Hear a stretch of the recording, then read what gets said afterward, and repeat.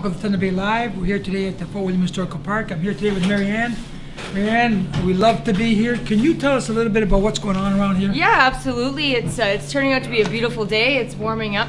We have tons of activities for the whole family to enjoy. We have helicopter rides, 2 helicopters flying each day of the event, sleigh rides, fat bikes, curling, skating, carnival games, traditional games, contests. People can visit the Sugar Shack and try some taffy treats. They can fire a musket with the Canadian Corps Voyageur.